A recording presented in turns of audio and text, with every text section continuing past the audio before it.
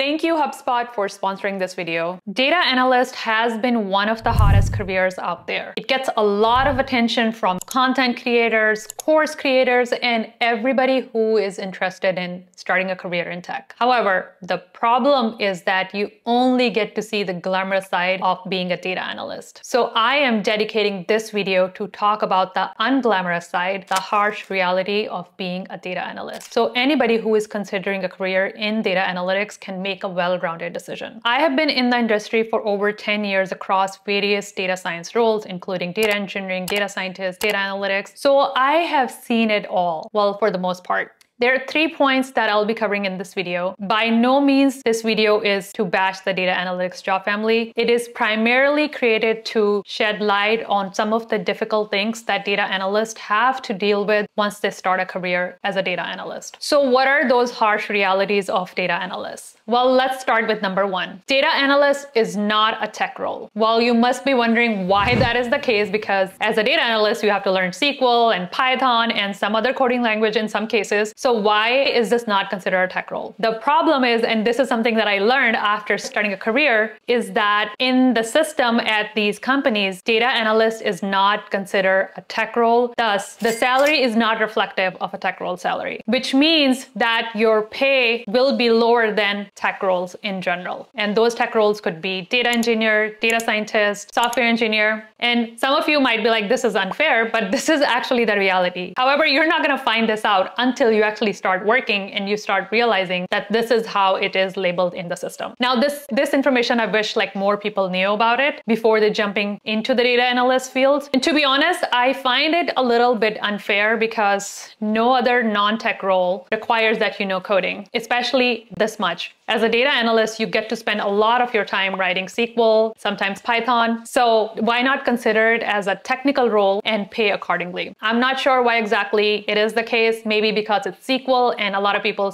don't consider SQL as a coding language. I would love to hear your thoughts. What do you think about SQL being a coding language and data analyst not being a data analyst on the tech career ladder? But that's the reality. The second reason, and this is going to actually sound odd because it's actually a good thing, but there are consequences. Data analyst is one of those careers where you actually don't need to go to school. You can just take online courses. You can actually just watch YouTube videos and become a data analyst. There are so much content out there on SQL, Python, Excel. That internet is filled with data analyst curriculum and data analyst tutorials, and that is teaching you how to become a data analyst. The barrier to entry is very low. Including myself, I have shared several roadmaps. Honestly, maybe I'm biased, but it's not that hard to become a data analyst. It's not that difficult to learn Excel, SQL, some other reporting tool and become a data analyst. Even the people who are not data analysts will learn these tools and start calling themselves data analyst. Anyone and everyone can be a data analyst if they want to. Now, this results in a problem that there is a surplus of data analysts in the market, especially at the entry level, which means that your job search process, especially as an entry-level data analyst, is going to be very, very competitive. You have to be top of the top. I don't know if that's even a thing, top of the top to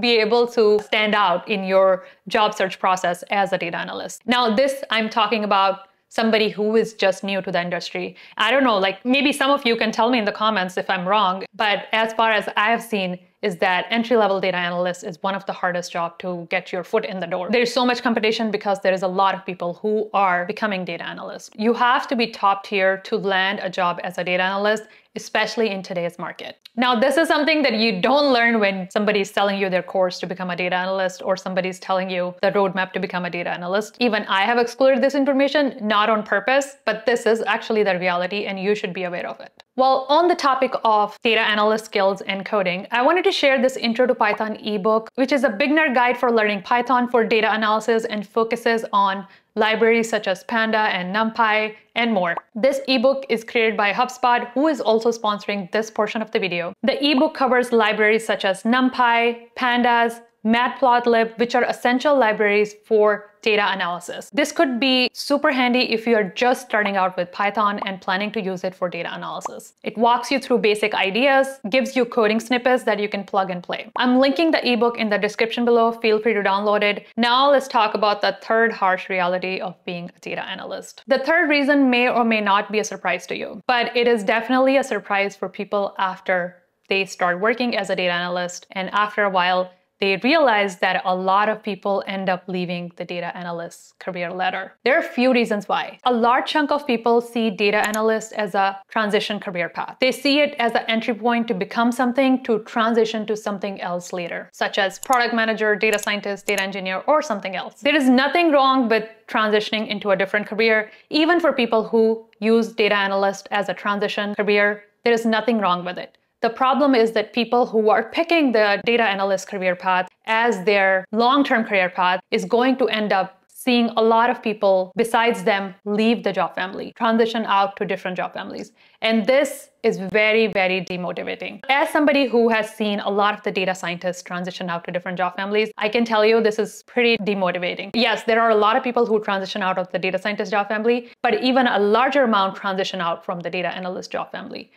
A lot of the data analysts cap at senior data analysts. You will rarely see people who are principal data analysts or staff data analysts. You won't come across those people many times because the chances are that you will be peaking at a senior data analyst level and might have to transition out, whether because of your personal reasons or because there is no career growth beyond that. All right, my bonus reason, which is not, honestly, it's going to sound really petty, but I'm going to say it anyway because that's how people see it. Among the data science job family, data analyst job family is considered less prestigious than data scientist and data engineer. I feel horrible saying this, but this is the reality, and you might have some people look down upon you. Actually, those people might be data scientists and data engineers. So just leaving it out here, and then we're not talking about this more. Despite all the negatives, data analyst is a great career to be in, especially if this is something that you enjoy doing. There is nothing better than doing something that you're passionate about. Every job family has some negatives and some positives. These are some of the negatives that I have noticed for the data analyst job ladder, and I wanted to create a video and share it with you all. And if you're interested in becoming a data analyst, you can watch this video next. I would love to know your thoughts. What are your thoughts on this topic? What are some harsh realities as a data analyst that you have seen in your career, whether that is through job search or while you're working as a data analyst? Let me know in comments. And with that, have a beautiful day. I'll talk to you in another video. Have a good one. Bye.